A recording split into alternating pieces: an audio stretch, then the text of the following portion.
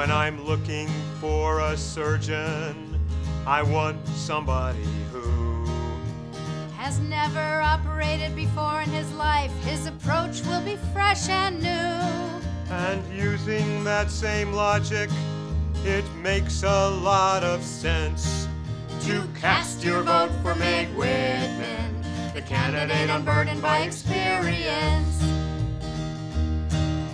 Schwarzenegger was a political novice, and he was such a great success that we should support a candidate whose background is even less. So following this logic, why sit on the fence? Cast your vote for Meg Whitman, the candidate unburdened by experience. I'm sure she'll be a great governor, 'cause it's been duly noted. Not only has she not held political office, she's hardly ever voted. So following this logic, it would be really clever to cast your vote for Meg Whitman, who's had no political involvement whatsoever.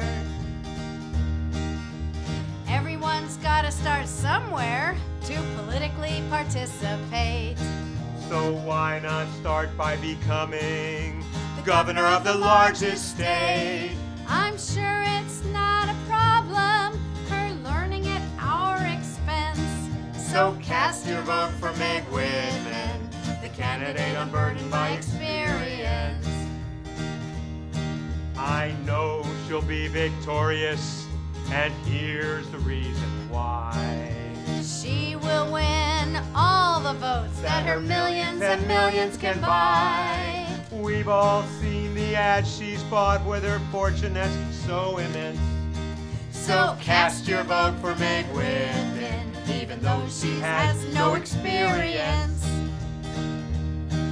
Run government like a business, that's the song she'll sing. But government is not like a business, it's its own thing. So we've begun to wonder if it makes a lot of sense to cast your vote for Meg Whitman, the candidate lacking in experience. The candidate